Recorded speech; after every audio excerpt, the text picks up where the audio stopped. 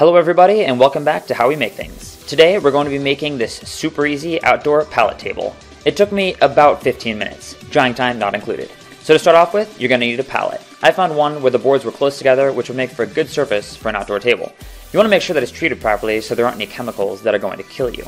Next we're going to take our pressure treated 4x4 and chop it into 4 18-inch segments.